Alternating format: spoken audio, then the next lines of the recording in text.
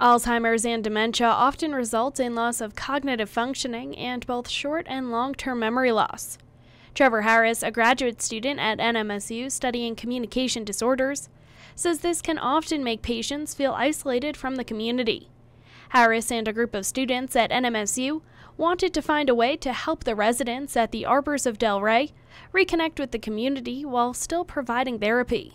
Combining kind of cognitive and kinesthetic therapies and also helping the community, and empty bowls was a great avenue for that. We felt that using the clay, that tactile sensations, they really help soothe the residents here, and they love doing crafts.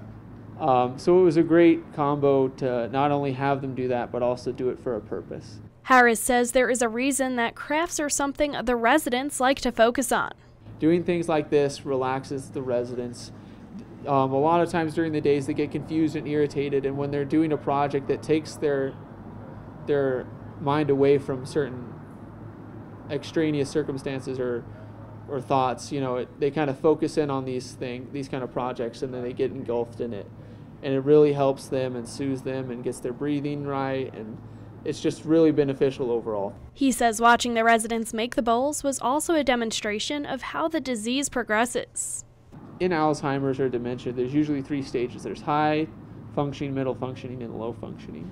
So we had all 3 ranges working on these bowls, and you could really see the translation of the progression in their bowls. And when you look over all of them, you can see there's some that are really beautiful and some that look more interpretive, but it's really what the disease has done to these individuals. Harris said the bowls also provided a look at the personalities of the patients, something you don't always get to see.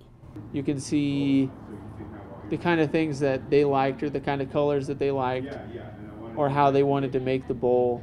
Those kind of things come out, and they're things that normally you might not see from these individuals. It's something that sparked a memory or a thought or a preference a long time ago, and it came out. So that was really cool to see as well. The Potters Guild of Las Cruces provided the clay and glazes for the residents, and NMSU's art department fired the finished bowls in their kiln. For KRWG, I'm Samantha Sonner.